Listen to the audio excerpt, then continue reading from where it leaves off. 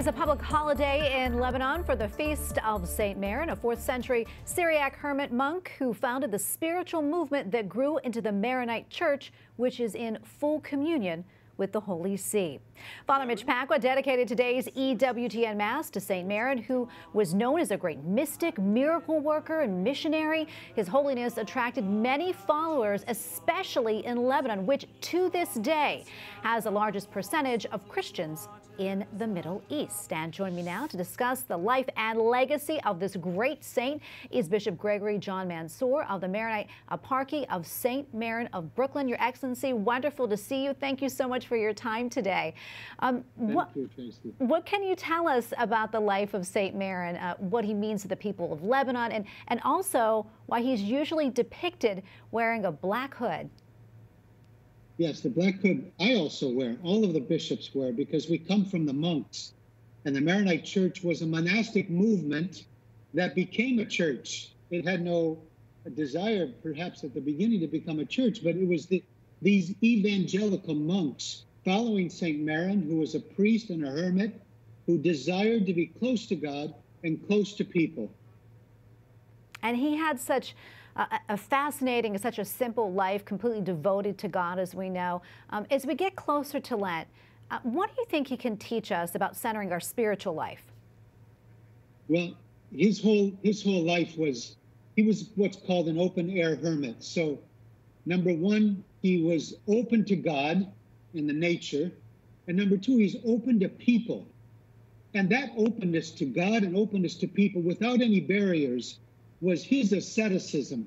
And that can really teach us something in Lent, that the more we are open to God and open to people, the more we can spread God's good news and God's love for us. Yeah, that's a wonderful message. I know that you've described him as a great unifier.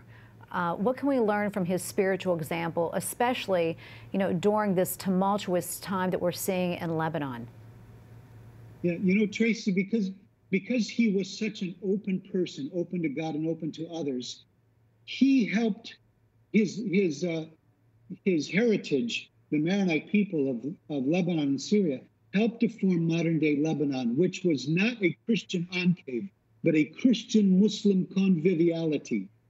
So 100 years ago, our patriarch and the Sunni Mufti and different Shiite and Druze representatives of their people wanted something called Lebanon to be an inclusive haven for the different religious communities. And that's really to the spirit of St. Maron. Yeah, and that's so interesting because that's something I think a lot of people probably don't know. I'm wondering how St. Maron, if you could talk about this, how he inspires you and also your leadership at the eparchy that bears his name. Well, I try to be a little bit more like a hermit, that is, think and go deep within myself before making a lot of decisions. And I try to really be open to God and open to other people.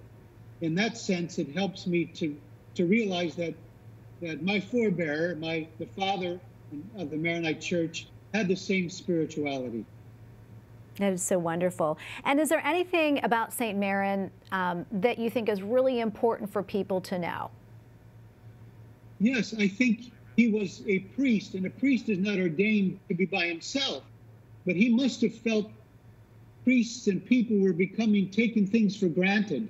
So that's why he moved out into the highlands of Syria and began as a hermit with a ministry to people, and so that we don't take our Christian faith for granted. That is so wonderful. And thank you so much, Bishop Gregory, for taking the time to speak with us today. We really appreciate it. God bless you. Thank you, Tracy.